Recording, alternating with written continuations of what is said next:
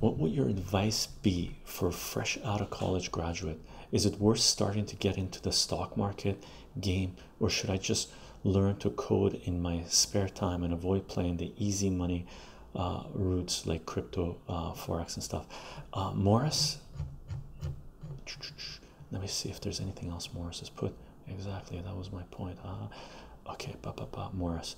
So I'm not gonna try to catch up with chat. I'm just gonna talk. Sorry if I'll answer this. Maybe I'll skim down a little bit. It really depends. Now, spare time, like the stock market, get into the stock market game. Which way are you going to get into it? Up, down?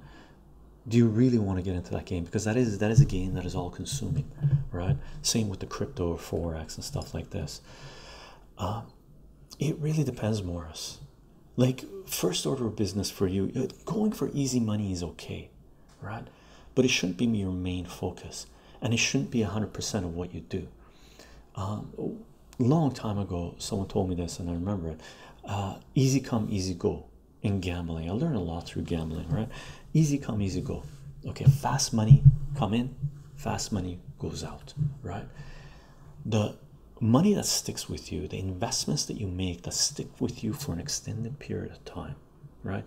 Unless you're going to put your money somewhere and just not look at it, cross your fingers, hope the money is going to be there, the system's going to be there, whatever, and you're invested in, and inflation is going to not reduce your investments down to zero, then put your money in somewhere and walk away for 50 years or 40 years. Maybe you're still alive. 30 years, maybe you're still alive. 20 years, maybe you're still alive.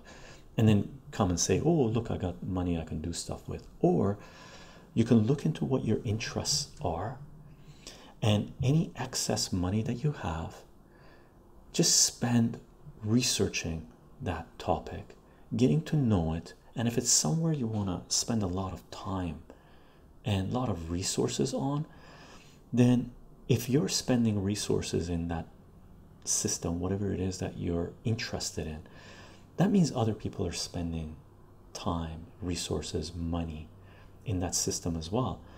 And if you're finding that you spending a lot of time in that system is getting a little taxing, right, is affecting certain other aspects of your life where, you know, in terms of monetary budget and stuff, then look at that system, see if you want to invest in that system, particular system, whatever it is. Quick version of that, invest in what you know, period. That's, I think Warren Buffett said that, but before Warren Buffett, many other people have said this, right? So invest in what you know and what you're interested in, right?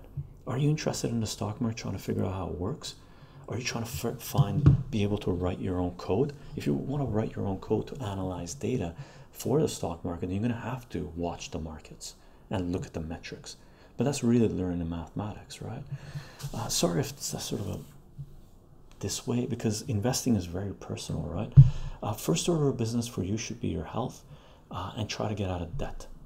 And then once you're out of debt, once you start building a little surplus, you're a free human being. Congratulations. There are very few people on this planet that are free human beings. Okay, so pay off your debt, stay healthy, because staying healthy is one of the only ways that you can pay off your debt, right? Stay healthy, pay off your debt, start building a surplus. You're a free human being. Where do you want to spend your time?